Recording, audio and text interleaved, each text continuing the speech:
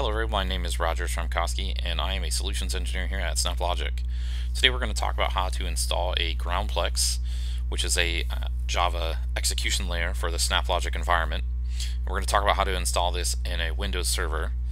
This server is running in Microsoft Azure. It could be running anywhere else that you're able to run it and connect to your on-premise data.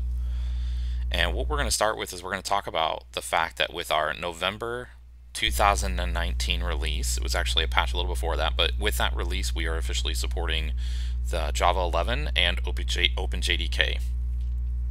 So what I have here in front of us, sitting in this notepad link that I'm trying to highlight all of, is this is our link that we have in our documentation on where you can go and download a 64-bit version of OpenJDK 11.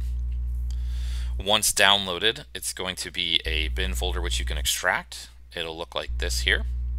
When we open this, we're going to see there was a Java version in here. I have since moved it into COPT. I did create the OPT directory already.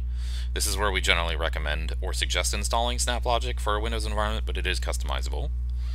So this is where we have that installed. Now if I go back to my downloads folder, I have also downloaded the SnapLogic installer zip file, and I have fetched that from inside of my shared folder. Yours might be up in a different location.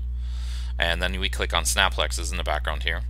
Then we would click on the name of the Snaplex, and then we would go to the Downloads tab. And from here you can click the down arrow into the tray to download the zip file. You can also copy the link and plug it straight into a browser or a PowerShell script on the Windows server itself to download the file. And then the other thing we're going to need while we're here is actually the configuration file. And if I minimize my dashboard again, we will see that I already have the configuration file here. So where I've left off is that we have Java moved over into our OPT folder, but I have not yet moved over the SnapLogic installer. So I have already unpacked this. So I just click here, and then we just drag this over as well.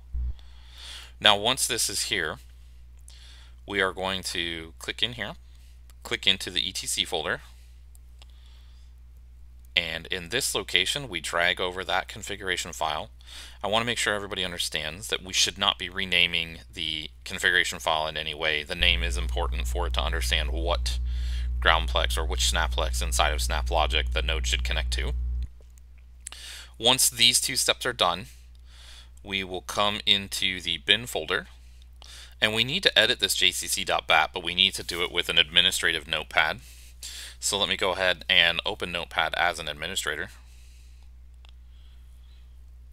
and then we will open that file.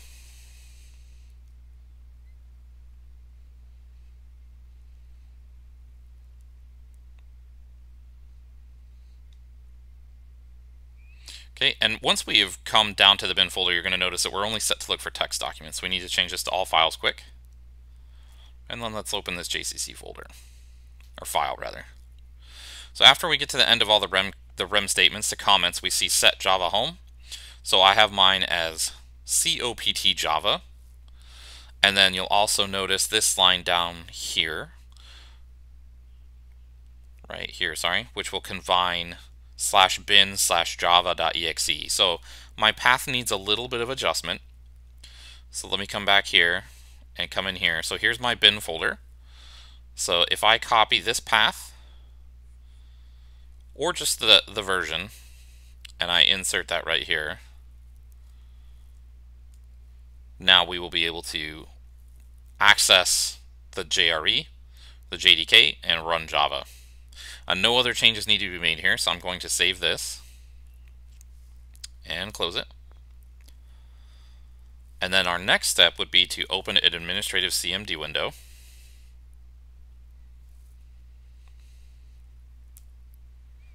We will navigate to that location.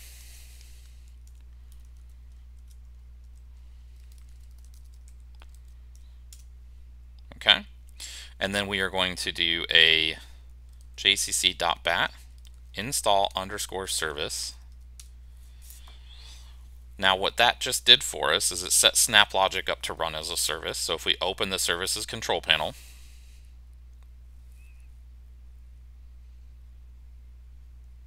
and we look for SnapLogic, Snaplex will be the name. it will be an automatic that's not yet started, and it will run as a local system account. Now before I start that, let me come back into SnapLogic real quick, and I'll just show you from a dashboard perspective. This is the node.